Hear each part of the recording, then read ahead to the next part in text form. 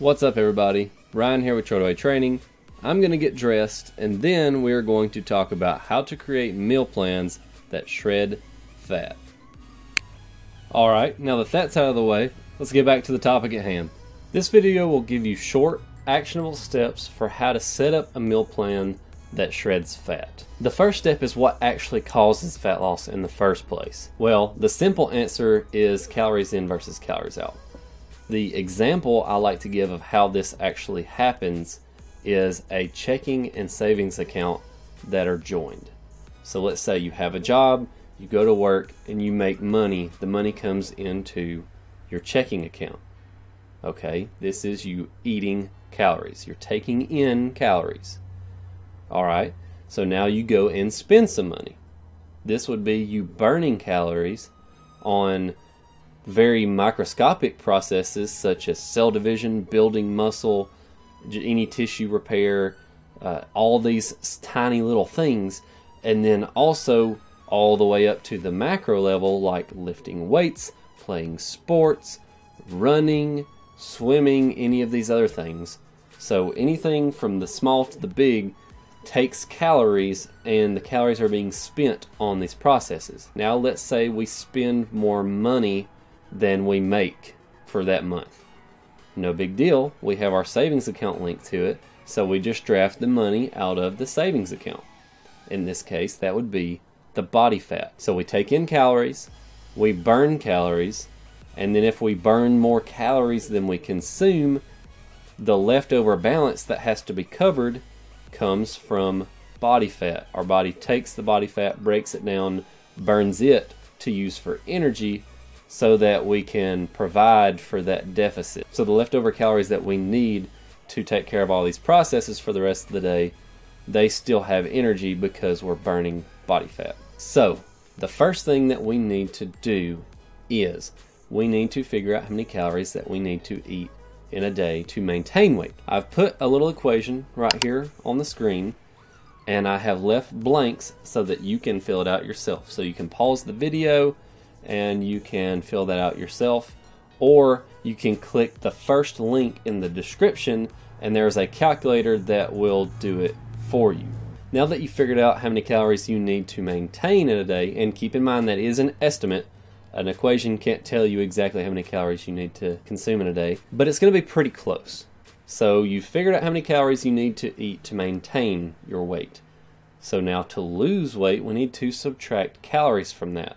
I tend to take away 20 to 25% to start with.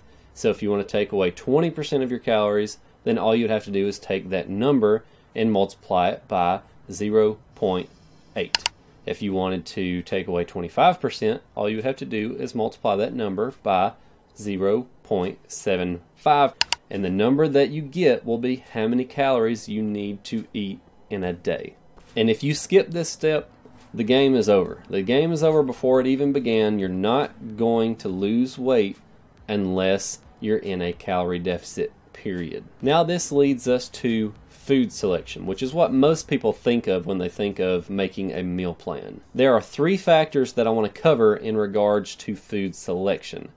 The first is protein. My rule of thumb for protein is if a meal doesn't contain at least 20 grams of protein, it's not a meal at all. It's a snack. A meal should contain at least 20 grams of protein. Ideally, it would contain between 30 and 50 grams of protein. There are two popular rules that people will go by in terms of selecting how much protein that they will eat in a day. The first is 1 gram of protein per pound of lean body mass. And if you don't know your lean body mass, that's not a big deal. If you don't know how to calculate it, you can just use your goal weight as a proxy for how many grams of protein you need to eat.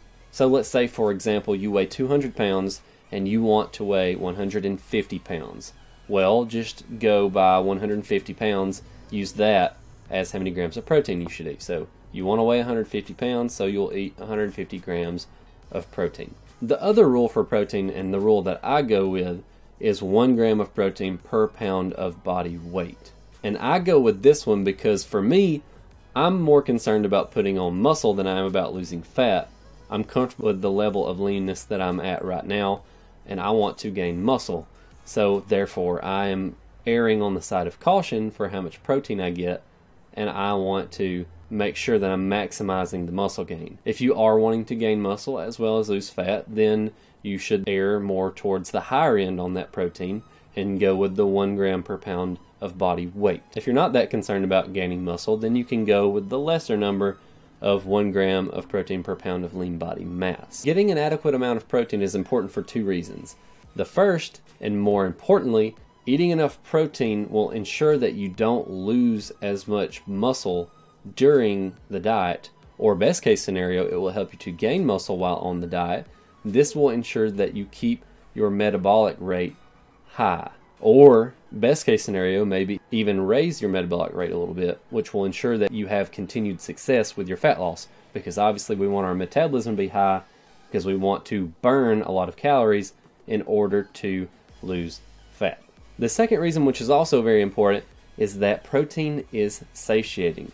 Eating a lot of protein will help you to stay full, which will reduce cravings, which will help you to stick to your diet, which will help you to keep losing fat. And the best place to get your protein is from animal sources such as lean meats and low-fat dairy. And I won't go into why that is here. I have linked an article in the description below. If you want to learn more about that, you can check that out below. It's a little bit more of a lengthy explanation that we have time for in this video. The next consideration for food selection is dietary fat. Dietary fat is important for hormone health, it's important for skin health, and it's important for transporting fat-soluble vitamins, and those are vitamin A, D, E, and K. Approximately 20 to 30% of your calories should come from dietary fat. For most people, you won't have to intentionally add in a fat source. You will usually get enough fat just as a side effect of eating other foods such as dairy products and your meat. If you do want to add in a fat source or need to add in a fat source, you can add in some nuts or some seeds. The third and final consideration for food selection is carbs. Once you've allotted calories to protein and fat, you will then allot your remaining calories to carbs. And just because you allot only your remaining calories to carbs, don't think that they're unimportant.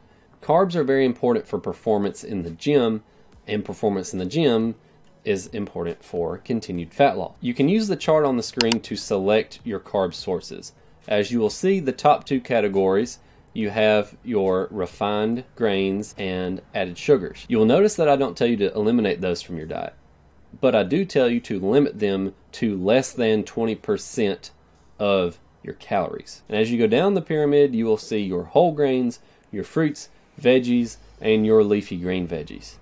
And you will notice as you go down the pyramid that those foods become more filling. And why is that? Why are they more filling?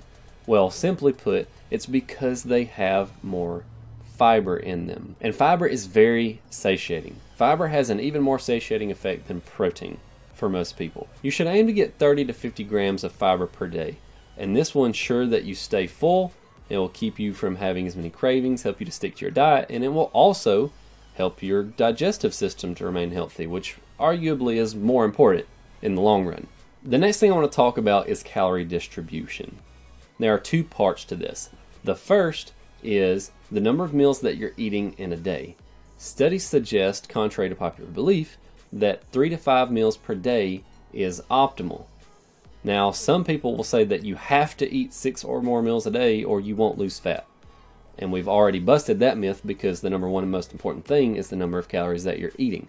So not only is eating 6+ meals a day not mandatory, it is actually less optimal than eating 3 to 5 meals per day. Studies suggest that 3, 4, or 5 meals have very little difference in effectiveness between them. So that much of it is up to your own personal preference. If you want to have fewer larger meals, go for that. If you want to have 5 slightly smaller meals, then go for that. You have a little wiggle room there. The next thing in regards to calorie distribution is scheduling your calories. Let me elaborate on this a little bit. When we're busy, we tend not to think about food too much. Have you ever had one of those days where you are so busy that half the day is already gone before you realized you haven't eaten anything? Exactly. Most people tend to be very busy early in the day, and they tend to have more free time later at night, and free time tends to lead to overeating. So why not use this to our advantage and plan to eat fewer calories early in the day and plan to eat more calories later at night when we have more time available? If you're going to be busy and not thinking about food, then just go ahead and plan for that and save those calories for when you're bored and will be thinking about food a lot. Here are some additional rapid fire tips that will help you to succeed in your fat loss efforts. Plan your meals beforehand. If you wait until after someone has offered you some super tasty, super calorie dense foods to decide what you're going to eat for the day, you're going to give in more often than not. However, if you already know what you're going to be eating for the day, you'll be much more likely to pass up on the food being offered. Batch cooking. It's a lot easier to drive past your favorite greasy fast food restaurant on the way home from work when you know that there's already food waiting for you in the fridge. And plus, batch cooking saves a ton of time. Let's face it, most people don't really like to cook that much, and if you're going to be cooking a chicken breast in the oven, why not just go ahead and throw 4 or 5 chicken breasts in there? Then you'll have food for the rest of the week versus just one meal. Reheating food. When meal prepping, you're going to be using the microwave quite a bit, and some meals are better reheated than others. For example, pasta, depending on how it was prepared, can turn out to be tough once it's reheated. And if the food that you're cooking isn't good reheated, the odds of you actually sticking to the meal plan are pretty low. Next is balance of variety. It's important to keep your meal plan fresh and fun so that you'll look forward to eating the meals that you've cooked for yourself. Some people do better than others eating the same foods over and over. For me personally, I could eat the same meal forever and be perfectly fine with it, but some people don't like to eat the same meal for more than 2 or 3 days in a row. So make sure you incorporate an appropriate amount of variety so that you're looking forward to the foods that you've cooked for yourself.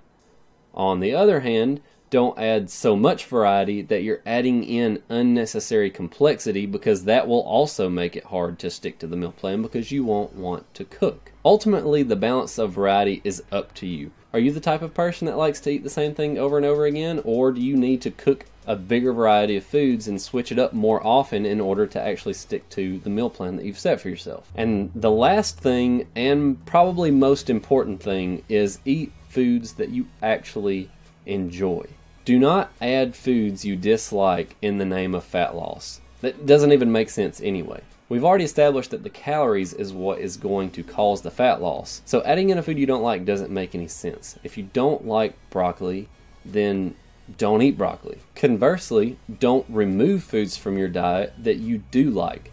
If you like ice cream, then eat ice cream. Don't take it out of your diet. It's all about sticking to the diet.